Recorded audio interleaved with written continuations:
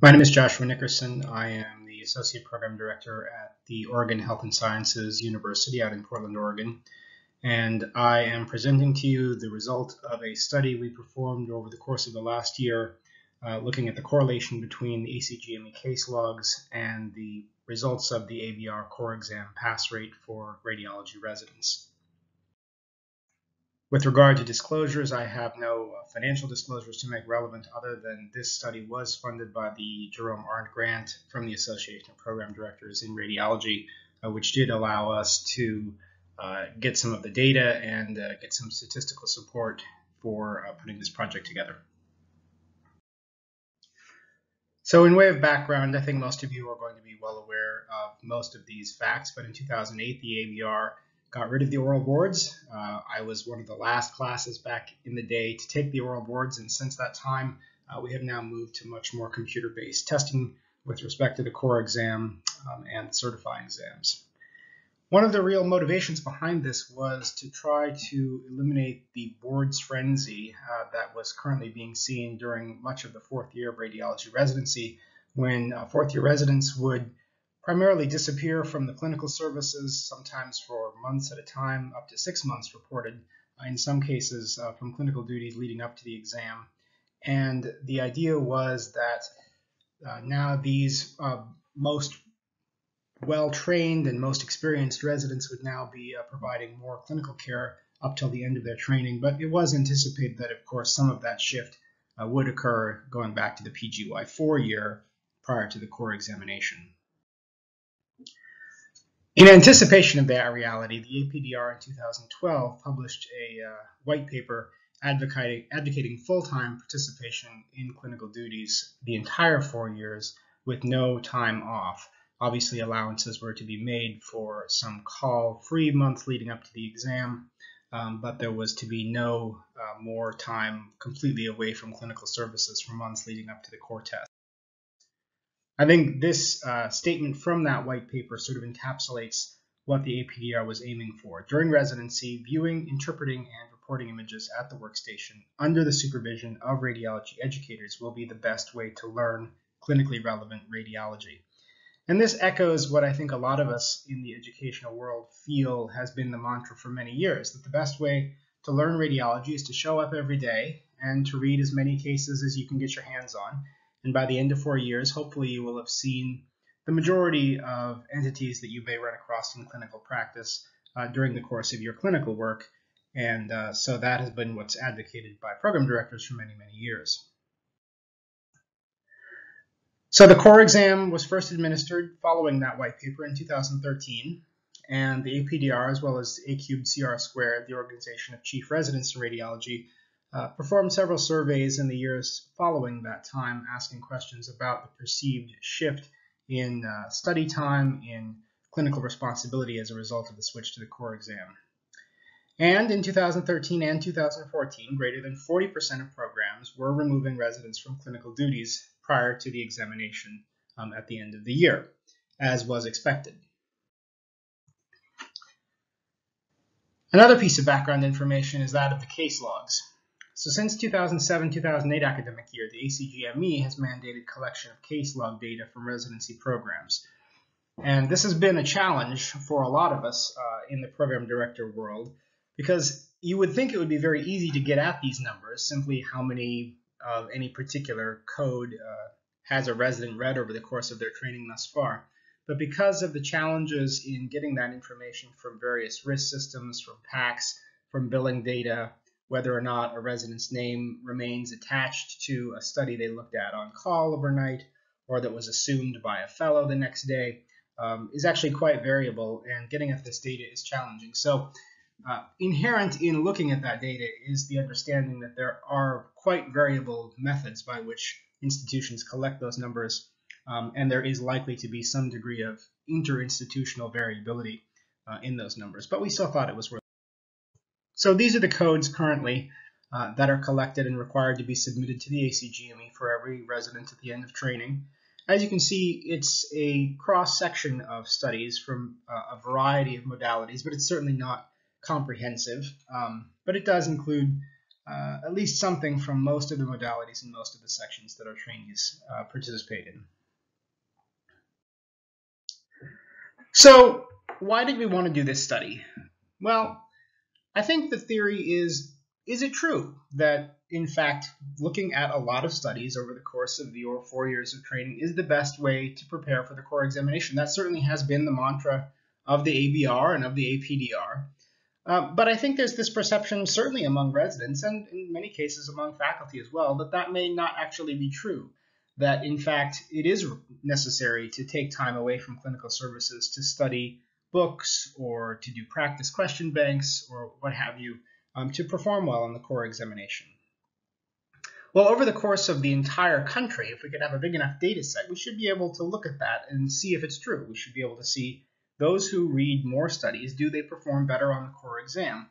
And you might argue that, well, the couple of months leading up to the core exam is a fairly small period of time over the course of 3 years, but if you have a big enough data set, we should be able to see a trend. So that's what we set out to look at.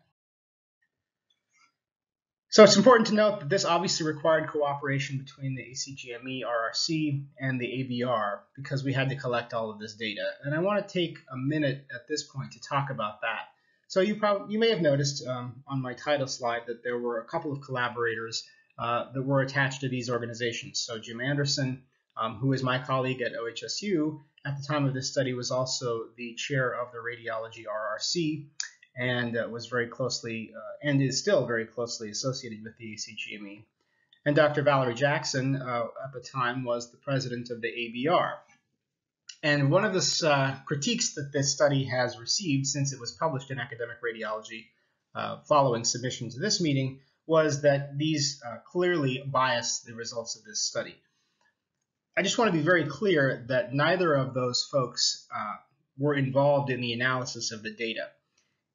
The ACGME and the ABR very seriously take the confidentiality of the data that they have. And so it actually took months of working back and forth between those two organizations, between their legal counsels, to find a way to anonymize this data so that it could be analyzed by a third party, namely me, without there being any kind of breach of confidentiality.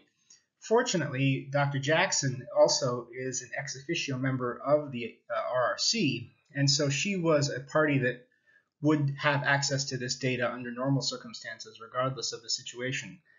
So what we did was she got the data from the ACGME.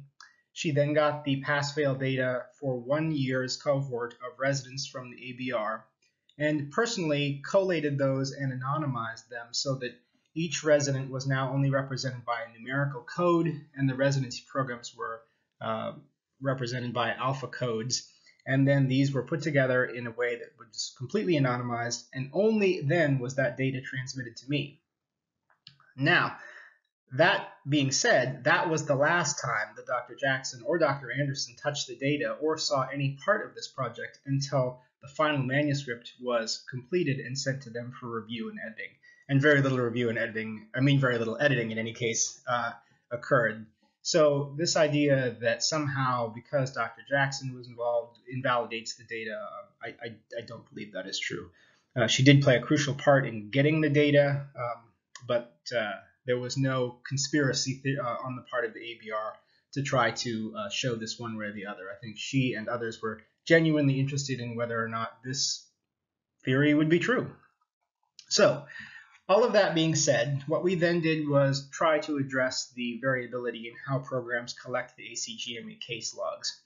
Well, fortunately, we have enough programs and we have enough residents in many of these programs that we were able to normalize across the programs for variability within each program on how this data is collected. So, for example, if you have program A with 10 residents who are able to collect data from the time they are on nights versus program B who perhaps don't, you can normalize the two by looking at what is the high end of each program and then bringing that to a standard value. And then you're able to compare that looking at logistic regression models to see whether or not there is a correlation.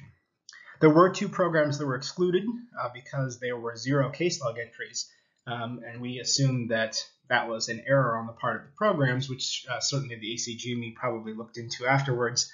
But as that would have significantly biased our data, we did exclude 2 programs for that reason. And there was one other program where their values they reported on the case logs were literally 3 times the average. They were a massive outlier along the right aspect of the curve. And so we did choose to exclude that as well. We used a bivariate linear model, which assumes a linear relationship between cases read and performance on the core exam. And then we also looked at this with a quadratic model to see if there was perhaps a nonlinear relationship. So just a few results here. So these are the total radiology residency reads. And we did not break it down by type of exam. I think that would have significantly decreased our sample size. And you could certainly argue that there may be specific CPT codes that are more closely correlated with performance on the exam. I think that would be a really interesting question to look at were we to acquire several more years worth of data to increase our sample size. But for this initial study, we chose to simply look at the total number of radiology studies read, and then you can see the number of programs that, or the number of residents rather, in each one of those columns. So most of the residents are somewhere between the 5,000 and 10,000 exams over the course of their training. For the year that we were looking at, this was the pass-fail rate. So you can see 87% of the residents passed the core exam. This is first-time test takers, by the way, and 13% failed. We did not choose to consider conditioning as a separate category. In this case, we simply put that into fail as a non-pass result. So this is the most important graph to consider when you look at the correlation between these 2 metrics. The blue line is the probability, and the light blue shaded area behind the line is the confidence intervals. So as you can see, it looks like up to a certain point, the idea that increasing the number of studies one reads does in fact increase your probability of passing up to an inflection point of what turns out to be around 11,000 exams. And as you'll note, because the sample size is highest at those numbers, the confidence interval is most narrow near the apex of that curve. The interesting thing we saw, and this is perhaps understandable, is that beyond that inflection point, we actually start to see a decrease in the chances of passing the core exam. And we'll talk a little bit about why that may or may not be. But I also would like to point out that because the sample size gets significantly smaller as you head out beyond 15,000 exams, the confidence intervals become very wide. But nevertheless, this seemed like quite an interesting result. There's that inflection point around 11,000. So this has been looked at, not a lot, but there was a single center retrospective study done in 2019 and published. And this distribution curve is actually quite similar to what that single institution found over the course of multiple years with their residents. It does suggest that there is a positive correlation, as I said, and beyond that, perhaps service obligations begin to outweigh the educational value. So I think, if you wanted to interpret this as who is this data good for? Well, it's actually good for everybody. I think the program directors and the ABR are likely gratified to see that, yes, indeed, if you read more studies up to a certain point, you are likely to do better on the examination. But I think trainees also should take comfort in the fact that beyond a certain point, it is likely that when service obligations begin to outweigh emphasis on education, performance will suffer. So if a resident is simply asked to read a ton of plain films every day and has very little time to attend educational conferences or get any teaching, eventually that is also going to negatively impact their chances of passing a core exam. Certainly there are confounders of this study. We did have to use this statistical correlation, as I've mentioned, for the variability in case log data, and that is, at least at this time, likely something that we would be unable to avoid, given the variability in how this data is collected. There are also a lot of individual factors which may contribute to both of these things, and I think that's a more difficult thing to pin down, but I think all of us who are involved in resident education have seen trainees who excel in both their clinical duties and on written exams, and that may have little to do with the amount of time they spend, but rather to do with individual factors such as personal motivation, time management, what have you. And so that is an intangible that is not necessarily captured by looking at whether or not someone has time away from a clinical service. Certainly there are trainees that are just more motivated to read a greater number of studies every day, and they may be more motivated to go home and study and read more chapters when they get home in the evening. And such, they will do well on the core exam regardless of whether or not they have time off.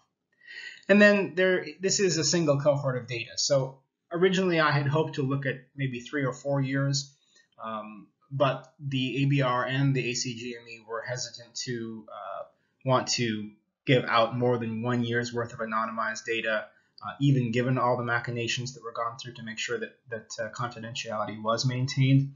Also, it was a lot of hand work by Dr. Jackson to have to collate all that data before it was passed along to me.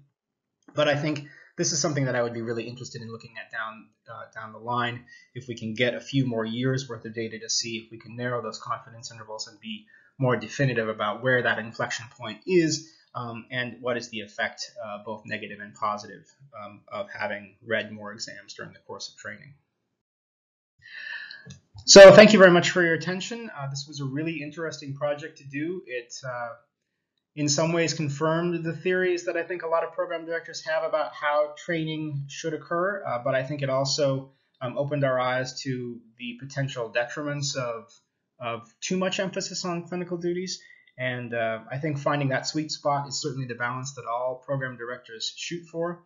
But hopefully down the road, we will be able to look at more data and figure out exactly where that point might be, and our training can evolve as a result of that. So if you have any questions, feel free to email me at OHSU, and thank you very much for your attention.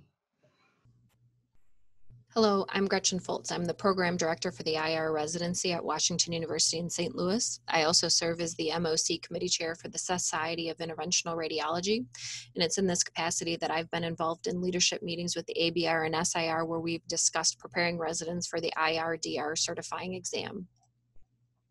The outline of this talk is to address whether there is an issue with how we're preparing residents for this exam, to outline some ways as to how we got here, and to provide some thoughts on how we can adjust course. So what is the issue? In 2013, the ABR changed to the core exam and written certifying exam format. While this isn't news to anybody listening to this webinar, in 2016, it did lead us to a group of examinees who is taking an IR oral exam for the first time, who had not previously taken a DR certifying oral exam. And this led to a group of examinees who didn't understand the gamesmanship of how to take an oral exam. We didn't help ourselves any because in 2017, the ABR changed the oral exam format just slightly, but that slight change led to some additional confusion from the examinees as to what they needed to do and demonstrate in order to fully pass that oral exam. The examinee performance was discussed by the ABR and SIR leadership at multiple meetings over the 2018 and 2019 time course. And there were concerns raised regarding how examinees were performing during the oral exam raised by the ABR. The SIR leadership requested feedback from the ABR with some specifics that they could use to address these concerns. And while the ABR did provide some feedback, it was a bit sanitized and a little bit generic, which is why their specific feedback is grayed out here. But overall, the summary of that feedback basically came down to 3 things: that examinees were not comfortable with or didn't understand the format of the oral exam, that examinees were not focusing on the clinical management of the patients, which was felt to be a key part that they needed to demonstrate to be a competent physician in the domain of IR, and that examinees were not prepared for the complete depth and breadth of cases considered to be something all certified DR/IR physicians should be familiar with according to the ABR. So how did we get to a place where there were significant concerns over how examinees were performing on the oral exam compared to their historic counterparts who had the benefit of taking a DR oral certifying exam? And it all kind of centers around this 2013 mark where the ABR decided to change their exam format, as we've discussed before. In addition to this change in the exam format, it was around this time that the American Board of Medical Specialties approved IR as a primary medical specialty. And in the few years after that, many programs across the country were transitioning and figuring out how they were going to transition to a new IR-DR residency pathway. This transition provided significant angst, and we'll get into that a little bit more later, but it was then in 2015, 2016 that we had the first match for the integrated IR residents. 2013 also was the year that the ACGME introduced the Milestones Project, and this launching led to slight changes in the focus on how we evaluate residents. So as these three big events, the change in the ABR testing, the ACGME Milestones Project, and the creation of the new IR-DR certificate, which happened relatively simultaneously, that led to many changes in how we are educating our residents, which might explain why there's this significant difference in examinee performance on the oral exam. So we know that there were changes, that with the change in the ABR testing, programs did respond in changing how they were preparing residents for the exam. When you look at the Chief Resident Survey in 2012, so that survey during the last year of the oral exam, right before the transition to the core exam, there were the vast majority of programs who provided some sort of oral board exam, whether in the form of an internal board review or allowing time off service to attend an external board review to prepare residents to take this sort of exam. With looking forward to this change, it was also noted on this survey that many programs were planning to adapt their teaching methods to reflect the multiple choice format of the new core exam. When you look at the Chief Resident Survey for the years just after the implementation of the new exam, while there were many programs that were still offering an internal board review that had a case-based format, the focus of that case-based format was focusing on how to answer multiple choice questions as opposed to how to discuss those cases in an oral board type format. It was also noted that there was a rapid integration of electronic educational tools such as RAD Primer that were tailored to the multiple choice format of the ABR exam.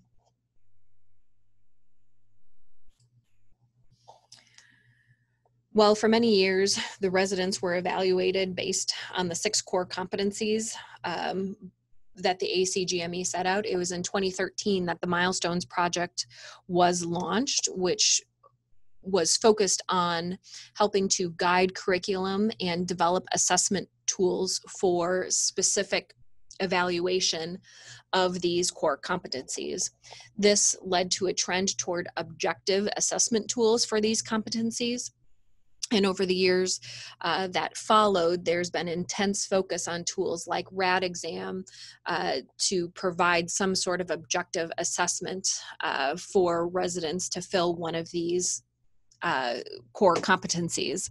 It's this shift to electronic-based tools that the concern was raised that many of the educational opportunities that we had for our residents are being converted at least somewhat to a computer-based or an electronic format, which leaves less time for a hot seat or oral type case conference where residents have a structured format by which they're taking cases, which would better prepare them for an oral type exam.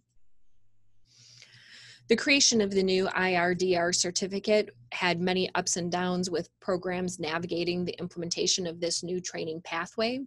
The annual survey of the APDR members at this time indicated that a majority of people thought that the implementation of this new IR-DR pathway would negatively affect the DR residency, with loss of DR training positions, confusion over administrative and educational leadership between these two programs, as well as concern that there was going to be significant crossover with residents jumping back and forth between the IR and the DR training pathways as they change their mind with what they want to do. Additionally, it was thought by multiple program directors that there was a lack of enthusiasm by the IR faculty for this new training pathway, with only 42% of respondents saying that they had enthusiastic support from their IR faculty.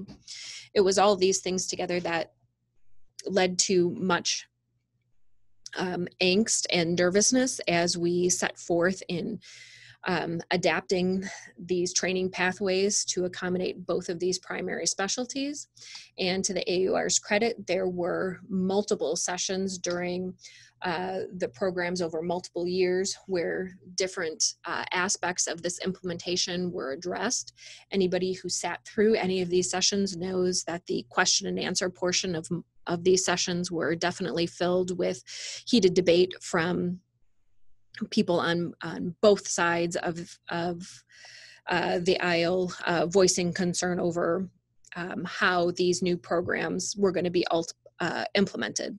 Ultimately, the slow ramp up of the implementation may have left a gap where those trainees who did go through on the traditional DR residency and then fellowship pathway, but were forced into the new exam paradigm of the new IR-DR training pathway, were left in a little bit of a gap where they had all of the training from the DR side of things, which was more focused on written assessments, whereas there was maybe a gap in fulfilling the educational for how to take an oral exam.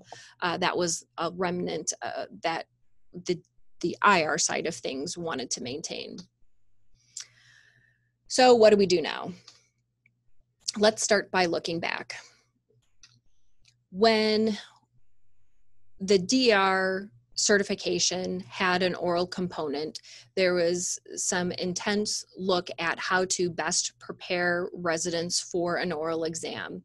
And in 2005, Cannon wrote a very nice article on how to structure a mock radiology oral exam to better prepare residents for that type of exam structure. It was noted that residents were systematically trained to perform the tasks required of a resident and what a radiologist would have in practice, but they were not systematically trained to handle the pressure of performing for a high stakes exam like the oral exam at the ABR. And so a specific educational program formatted onto how to take that exam was needed. It was also noted that the most appropriate preparation for an oral exam is for trainees to practice discussing cases out loud. And so that became the format for a lot of hot seats and then these mock oral exams. And this is the component that, with the transition to multiple choice and electronic based evaluations for residents, they are missing out on this practice of discussing cases out loud in a structured format, which may be hindering them when they're taking the oral exam. So that was then. This is now. Now all we're left with is IR examinees who are meant to take this oral exam, and the DR residents are left with written certifying exams. However, Strickland et al. Decided to see if there was still a role for a mock exam for all trainees. The experience of that program was shown that residents taking cases with little or no guidance was very reflective of what radiologists do in clinical practice, and was very reflective of what their knowledge base was at the time. And it also taught residents, quote, how to take a case. It also fostered a cohesive style of communication that residents could use and fall back on when describing cases, so that everybody was on the same page with how the case was progressing and what was being talked about. When the faculty and residents were surveyed afterwards, 100% of the faculty had a positive impression of retaining a mock oral board, citing that it was very useful in assessing strengths and weaknesses of trainees, and it was a good reflection of what the resident fund of knowledge was. Whereas when the residents were asked what they thought, only 50% had a positive view of the experience, with comments ranging from the exam being very helpful to identify areas for improvement on one end, to it being futile given the new computerized format of the core and certifying exam. It's noted at many training programs that there are residents who cite similar objections to hot seat and other case-based type conferences, and why there is some pushback with those types of conferences being held. Those types of conferences can be pretty anxiety provoking, and if you can't make the case that it's good for them because of an oral exam that they have to take later, it can be hard to get residents to buy into why those types of case conferences really are going to be beneficial to them in their practice. However, whether or not you believe it's a benefit for the trainee on the DR side, I think we can all agree that it would be beneficial for the trainee on the IR side. And regardless of your trainee, I think we can all agree that it would be of benefit to a program in multiple ways. Both Cannon and Strickland, so people who did papers on both sides of that training paradigm, did cite that, you know, hot seat or an oral based conferences can be an instrument for quality improvement for the resident and educational program. It can guide curricular development by revealing systemic weaknesses in the residency knowledge. It can identify struggling residents in need of remediation, and overall simulation or objective structured clinical exam, which is basically what a mock oral exam is or what a hot seat conference is listed as a possible assessment tool under all 6 competencies in the ACGME CCC guidelines. Most specifically, though, I think you could make the argument that they are specifically well suited to address patient care, medical knowledge, and interpersonal and communication skill components of those 6 competencies. So where does this leave us? I think this leaves us with knowing that we have to implement some sort of structured oral board review for those residents taking the oral exam.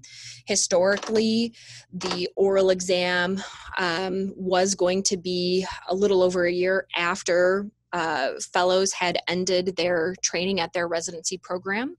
With this new IR residency pathway, the certifying written and oral exam timeline has moved up significantly, so that IR residents are going to end their training in June, and they will sit in that October of that same year for their IR DR certifying exam, both the written and oral components.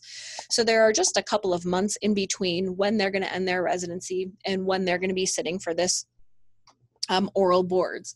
And when you look at that, back at that paper that Cannon put out in 2005, 63% of the residents said that the sweet spot for when to do a mock board or oral exam preparation was within the 3 to 4 months prior to the exam, which is hitting us right at the sweet spot at the end of their residency.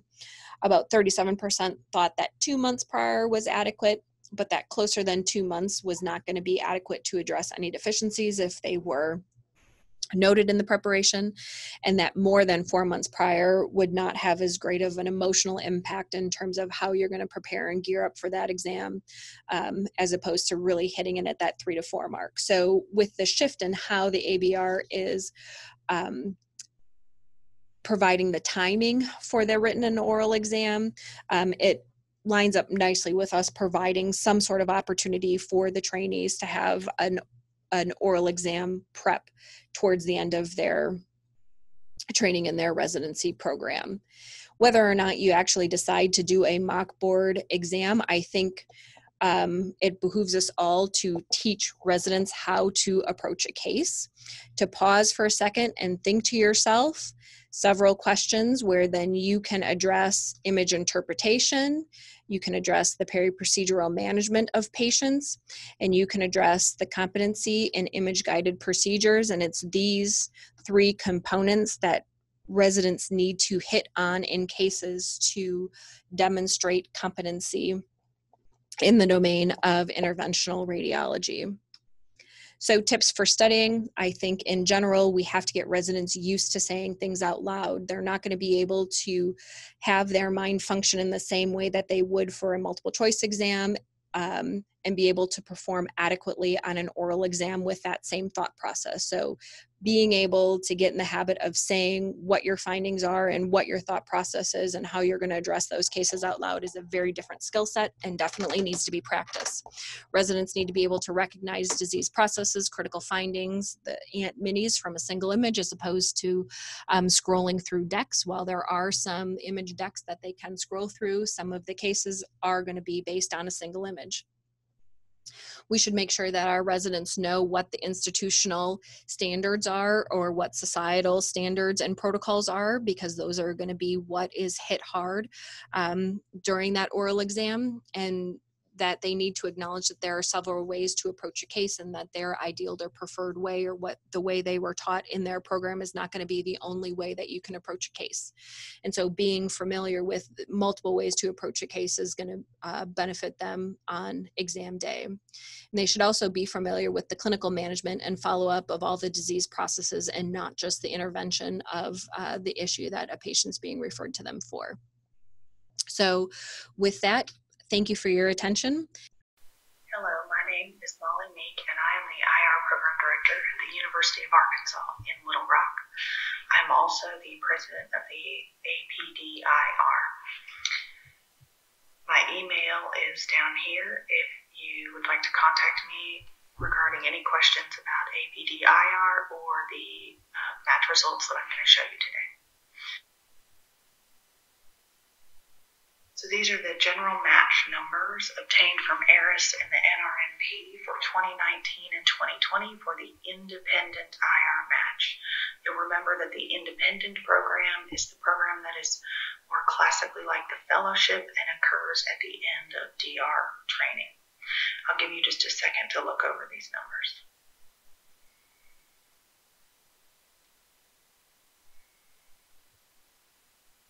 The first thing you'll notice is that there's a difference in the number of positions between 2019 and 2020. There were 22 fewer positions in the match this year. This is explained by the number of ESIR and non-ESIR candidates that matched last year. So in 2019, of the 172 candidates, 39 of those were non-ESIR, which means that they will do the full 2-year independent training. And thus this decreases then the number of positions available in 2020.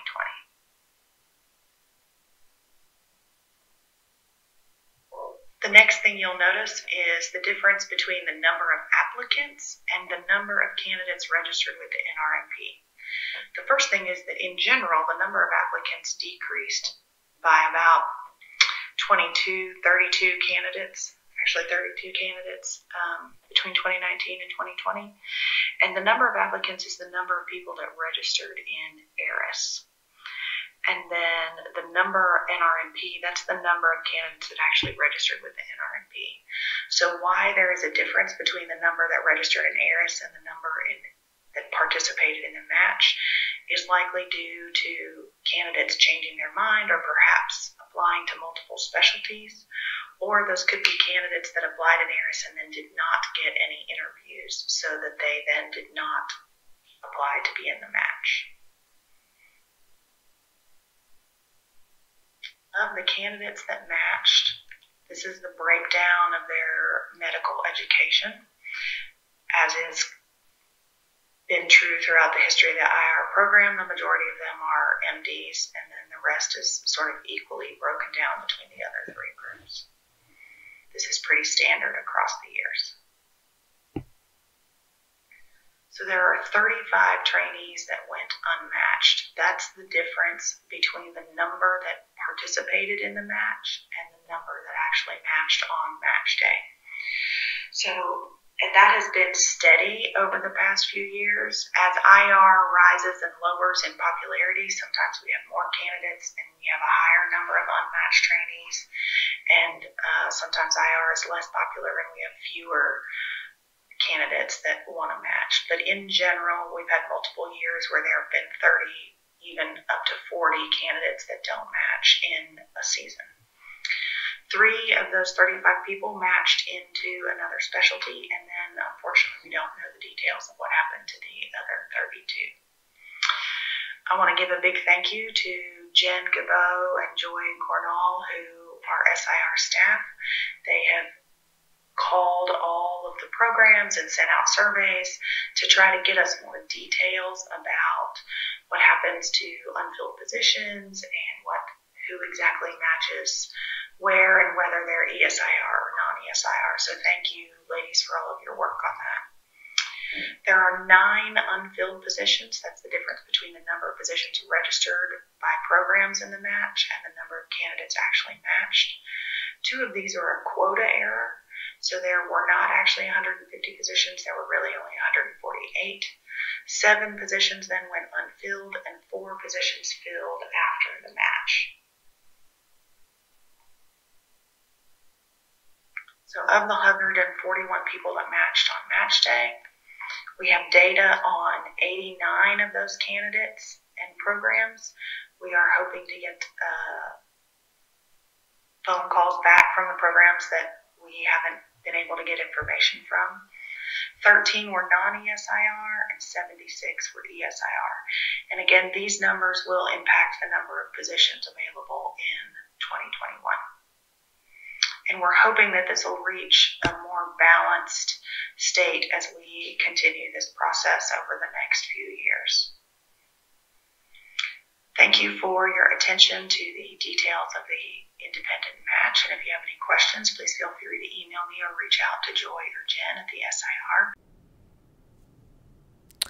Hello, my name is Christopher Ho. I am the Program Director of the Diagnostic Radiology Program and Associate Program Director of the Interventional Radiology Program here at Emory University. First, I want to say thank you to the AUR and APDIR for allowing me to give this talk virtually today. And thank you for tuning in. I hope I can clarify some things about the ESIR program and how you can enable success for your residents with the ESIR designation. I have no relevant financial disclosures. So for this talk, I'll first give an overview of the ESIR program, and then I'll give a timeline of what to expect for your ESIR residents in terms of when to apply for the designation and also applying for the independent residency. We'll spend a bulk of the time talking about oversight of the resident procedure experience, as this is a big part of the ESIR designation and making sure your residents reach the 500 procedure logs. And then next we'll talk about mentorship and ability to apply for the independent residency and how you can help your resident successfully match. And then finally, I'll talk about some documentation that's required of the program directors in order to ensure success for your ESIR resident and graduating on time. There are currently 159 diagnostic radiology programs with the ESIR designation. And of course, there are requirements for the ESIR program. ACG requires 11 4-week rotations, 8 of which have to be in interventional radiology and 3 in interventional radiology related areas. The residents are also required to complete 1 continuous 4-week ICU rotation. And importantly, they also have to log 500 procedures during their time in residency. It's also important to note that you shouldn't forget that the residents are still diagnostic radiology residents even though they have the ESIR designation, so they have to maintain and meet all of the milestone requirements for graduation. So let's talk a little bit about the timeline of what your ESIR residents can expect during residency, as it can be a little bit confusing. So this is just a sample timeline of what your residents can expect during their 4 years in the diagnostic radiology program with the ESIR designation. And this is just an example of what we do at our institution, so this can be flexible. We have at least 1 4-week IR rotation in each of the first 3 years of the residency. And the residents that do receive the ESIR designation then complete their ESIR year and program requirements during their 4th year. Now, in terms of when the residents should apply for the ESIR program, can be variable. It can be done anywhere in the 2nd or 3rd year, as there's no hard and fast rule of when it needs to be done.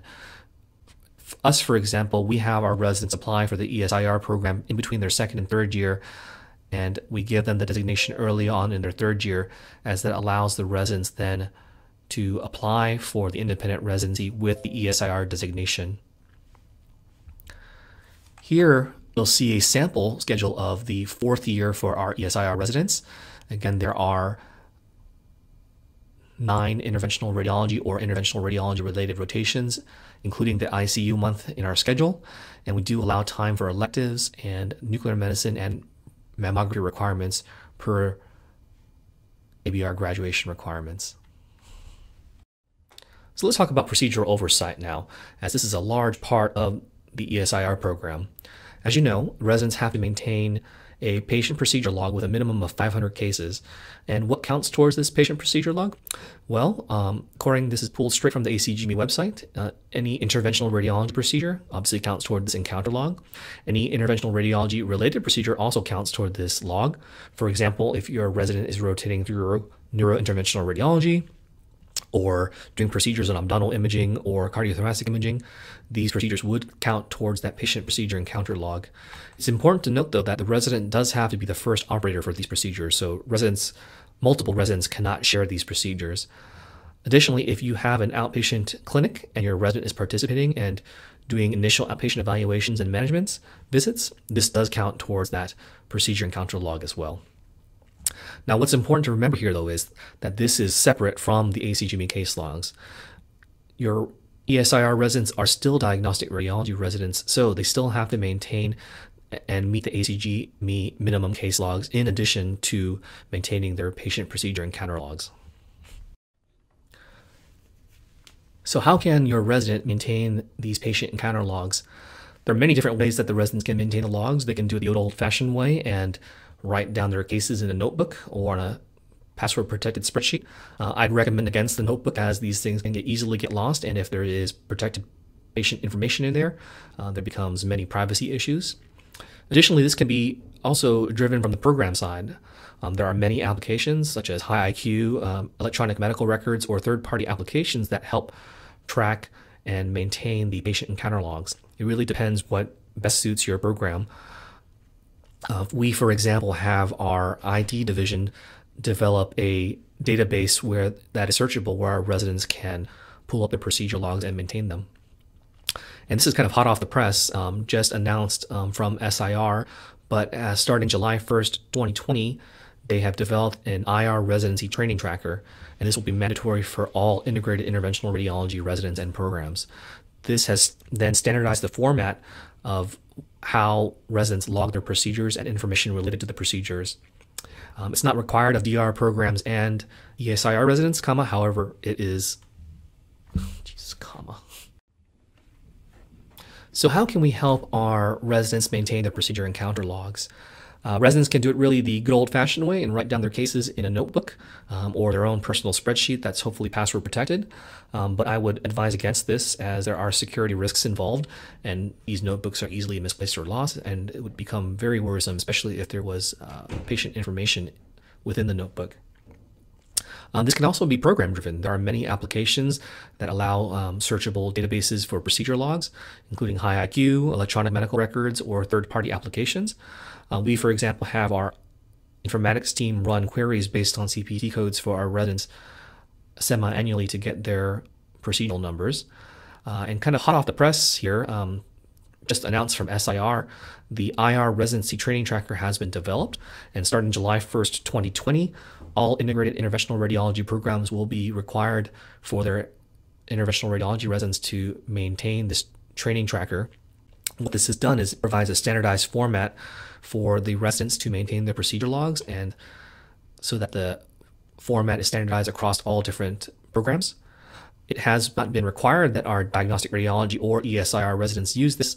However, they do recommend that diagnostic radiology and ESIR residents adopt this, as it would help ease the creation of the patient encounter log and maintenance of it as well.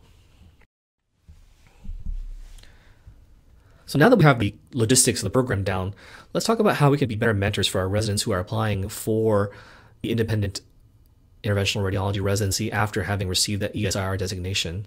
So first and foremost, they have to be accepted into your home ESIR program. And this is where the timing of the acceptance becomes important.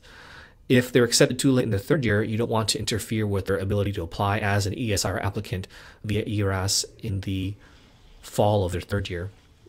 So that's why we as a program assign the ESIR designation to our residents early in their third year. There are some components to the application that are a little bit unique. So it's good to inform your residents about this. In the resident's personal statement, beyond discussing their interest in interventional radiology, they do have to state specifically what their ESIR status is, what the procedure mix is at their institution, and what IR-related rotations they will rotate through during their ESIR year. So I put together a little timeline of what to expect during your third year for your diagnostic radiology residents that are applying to the IR independent residency programs. Around November of their third year, applications open, and residents are encouraged to submit their applications as soon as they can.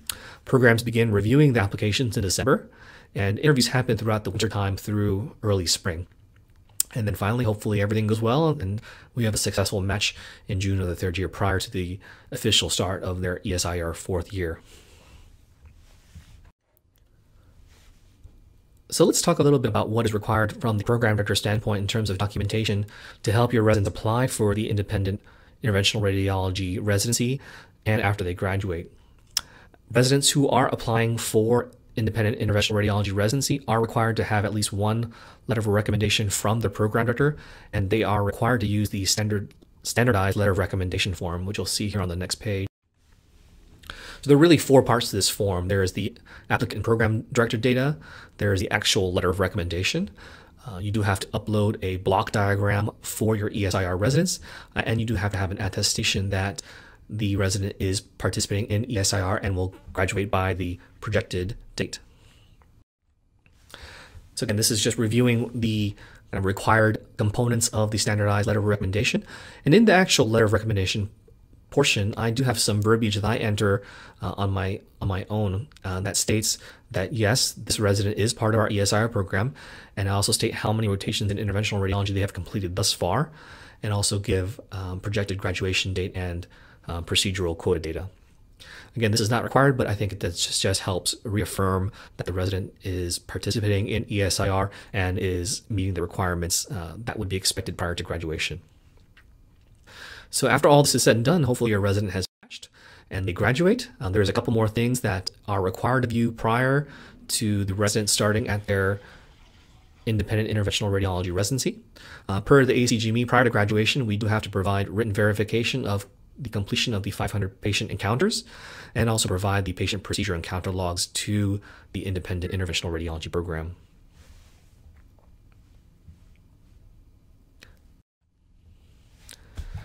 So that brings us to near the end of the talk. I want to thank everyone for your time, but just a couple of things to remember. Really becomes important to think about the timeline of when you're accepting your ESIR applicants, because this will help them determine when they're applying for their independent interventional radiology residency spots, and also help them tailor their schedule and perhaps their research interests towards interventional radiology. Another big part of ensuring success for your ESIR residents is ensuring that they maintain appropriate documentation and logging of procedures. And we've talked about how what is included in this patient encounter procedure log and how we can best document it, whether it be electronically or through other means. And then finally, as program director, we want to make sure that you're able to mentor your ESIR residents and get them to their dream independent residency programs. So there is required documentation from us in terms of the standardized letter of recommendation, and also documenting completion of the requirements prior to graduation. I do want to say thank you as this is the end of the talk. If you have any questions, please feel free to email me or direct message me on Twitter. And thank you for your time, and I hope this helps you figure a game plan to help your ESIR residents find success and match into their dream program. Thank you.